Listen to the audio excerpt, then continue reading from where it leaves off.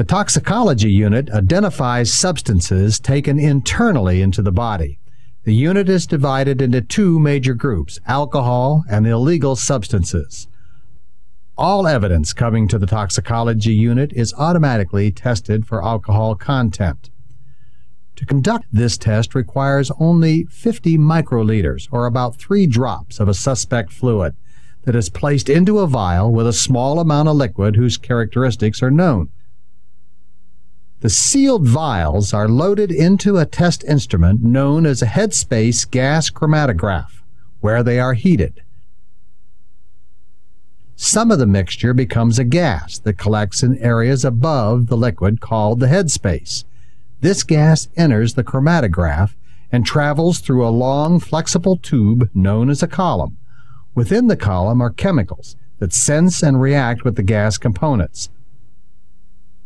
A detector in the instrument determines the substances that elute or come off the column.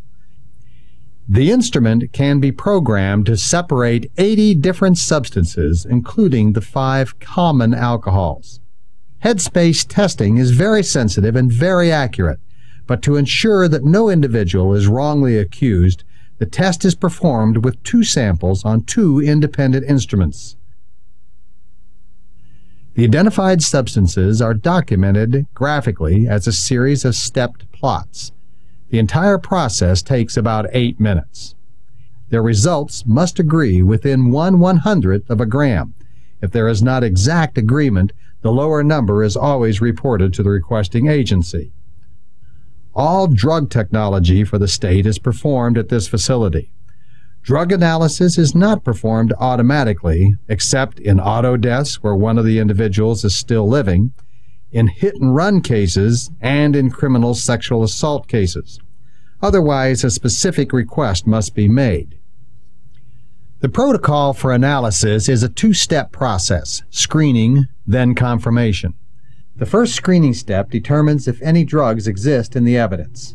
The test is conducted with the FPIA instrument, which stands for Fluorescence Polarization Immunoassay. A mixture is prepared containing a sample of the evidence and placed in the instrument.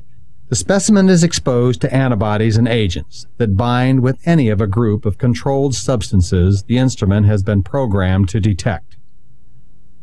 The binding causes polarized light to be emitted. The instrument analyzes the light and records a positive or negative result. A negative report is given to the toxicologist, who makes a judgment based on the circumstances of the case if further testing is merited. However, if the results are positive for a controlled substance, the evidence sample is sent to the next procedure. The procedure is done in a special extraction room using a method called solid phase extraction. This screening procedure separates the drugs from the blood or urine in which they were suspended. A liquid mixture containing samples of the evidence is poured into a tube called an extraction column. The column is different for each type of suspected drug. At the bottom of the column is a special absorbing material on which drugs adhere. Everything else in the specimen passes through to a holding tank. After the fluid in the column has dripped through, solvents are used to wash the drug from the absorbing material and into a test tube. Only a small, pure sample of the examined substance is needed, so the fluid is removed by heating in an instrument called an evaporator. The pure drug specimen is then taken to an instrument called a gas chromatograph mass spectrometer. This instrument is used for the confirmation test. The specimen is placed in the instrument with a blank on either side to isolate it from any other samples. As the specimen passes through the instrument, its molecules are bombarded with electrons, causing them to fragment into atoms and to release ions. A spectrum or graph is created, which records the breakup of the molecules. Every drug has a distinctive signature spectrum unique to that drug. The toxicologist reviews the spectrum and compares it to a database of spectra to identify and confirm the drug.